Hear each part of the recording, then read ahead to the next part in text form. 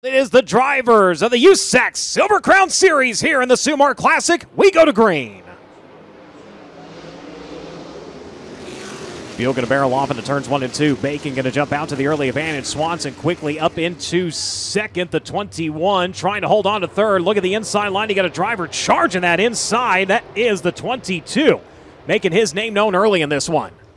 Yeah, Logan Seavey's had such a great record on the half miles, trying to make something happen.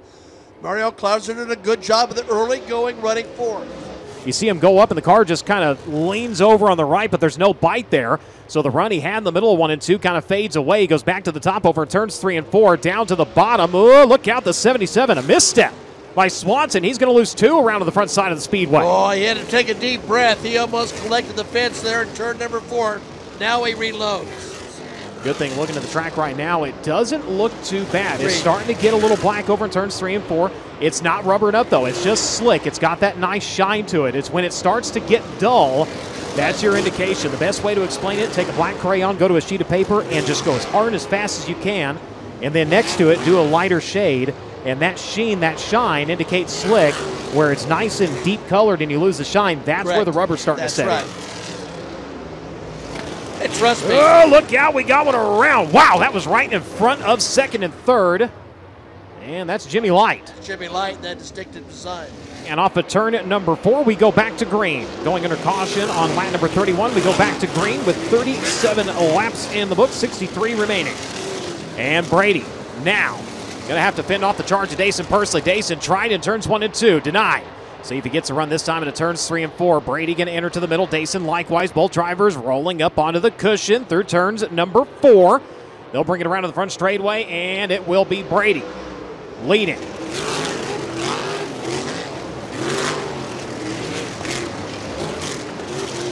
Logan Seavey right there as well. He will try to take a look at second here as they work into turns 3 and 4. Question is, can he get a run? Brings her all the way up on the cushion, trying to carry that momentum around. Can he turn it down onto the inside? He's going to give it a shot. Not quite, though. He is on the back bumper, hunting, though, as it continues to be Pursley leading now. Here he goes down to the inside. Slide for second, up across the racetrack. The Bloomington Bison number 22's got it onto the back straightaway. Yeah, so indeed, Ronnie Gardner, the Johnny Caples Mechanic of the Year last year, and very talented Seavey working together to say, yep, we've got what it takes to slide into second and execute it, and he's coming for more. By the way, Jerry Coos Jr. in the final ride for the 55, and Patty Bateman had made his way to the top 10. Ooh, look out, battle for second in traffic. Man, what a save. As he had Matt Goodnight just about said goodnight to number 22. So he is all the way on the cushion, the exit to number 4. Brady actually turned it down off of the cushion there, and here it comes. Move to the inside for the race lead. Does he have the run off of turn number 2? He does not. It will be Brady Bacon as Seavey, man, got caught in the middle and really had to wait on the car. That's going to allow Brady to absolutely gap him as they work into turns 3 and 4 by half a straightaway.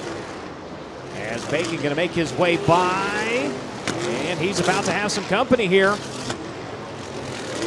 Boy, look at the run. Wow. Here we go. Down to the inside for the race lead. Whoa. Got it. Brady Bacon forced on the binders, and you've got a new leader to the back straightaway. The run that Logan Seavey had into turns 3 and 4. He carries it onto the back straightaway. And here now, Mitchell. I have to wonder if something isn't going wrong with Brady's car, as he has really lost some speed.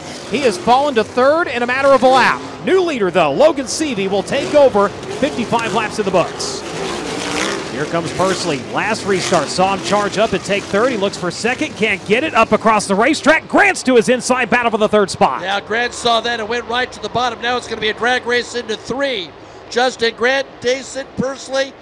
This is going to be tight coming off the 4. It's going to be Pursley up on the cushion, letting that right rear hum as they come around to the front straightaway. Fins off the charge of the Himmelgarn Nos number 91. Good rebound. Sitting nice here right now. Problems for the 119. Moles slow on the front straightaway. Something going awry to the driver who was running in second. And he's going to roll her up on the cushion. He'll come around this time to the wave of the white flag. We've got one to go in this one. Seavey in the number 22. Half mile away from victory. Personally, so close to the fence in turn number 4. Grant running third. All season long, he has been in search of a Silver Crown win. And he's going to roll into turns 3 and 4 for the final time here in the Sumar Classic. And he will pick up season win number 18. Logan Seavey wins in 22. And becomes a sprint midget and Silver Crown winner.